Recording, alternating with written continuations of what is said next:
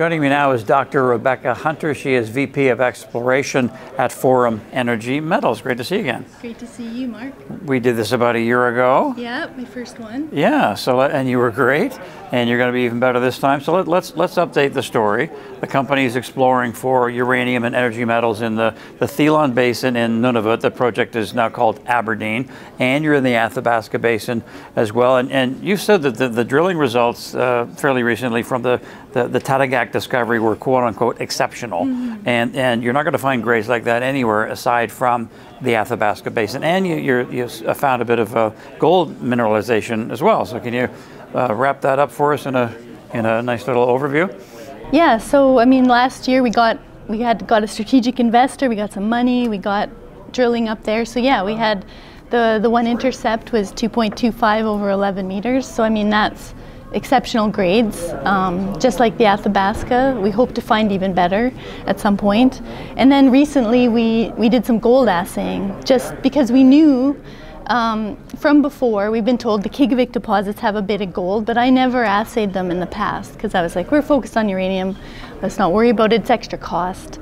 So we did it, and then we were pleasantly surprised that, you know, we have some pretty exceptional uranium deposits, gold in our deposit. So 0.7 grams per ton over 11 meters of that particular intercept. So, you know, something to pay, pay the bills, I guess, too, potentially down the road. Right, it gives you some options. Yeah.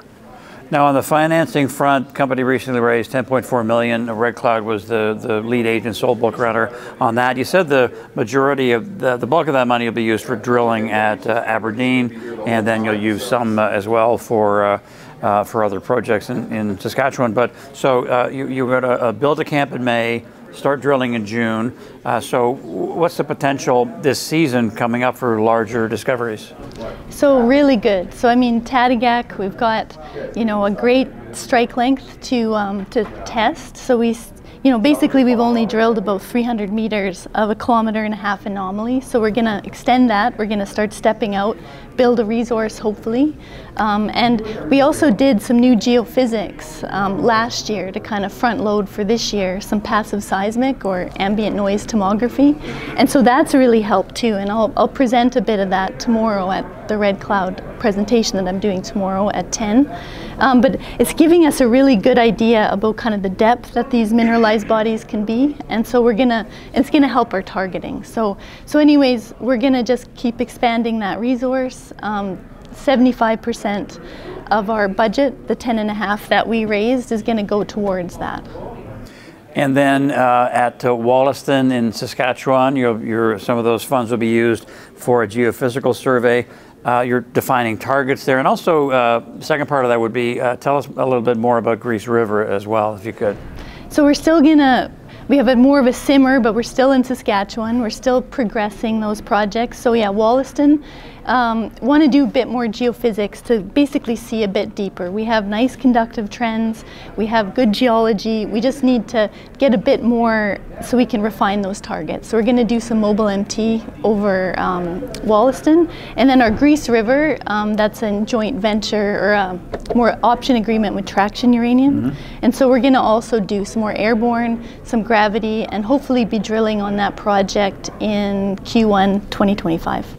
All right, so for investors out there, we know the uranium sector has been quite hot, cooled off a little bit, but tailwinds are there. Everybody says so for an extended period. So what are some of the catalysts that people can look forward to as we go through 24 for Forum Energy? So we're going to start drilling. We're going to build that camp, like you said, in May. We're going to start drilling in June. So I think for, catalysts, we're hopefully going to have some great results, start trickling out in July. And then again, we're going to continue our ant survey, keep refining targets, because we just don't have one deposit. We have Tadagac, and that's exceptional. We're going to build that. We have another deposit that was found when I was with Cameco. So we're going to look at that in more detail. Again, kind of drill it at a better angle. That's one thing we did with Tadagac too, is that we've kind of refined our understanding of its structural geometry. So we're going to drill Kavik better, hit some mineralization there, and then we've got these really outstanding targets that I'm even more excited about, that I hope you know, we can really up the ante in the Thelon and really make the Thelon an actual new Athabasca Basin. All right, we'll be watching. Thanks, Rebecca. Thanks. Dr. Rebecca Hunter, Forum Energy Metals.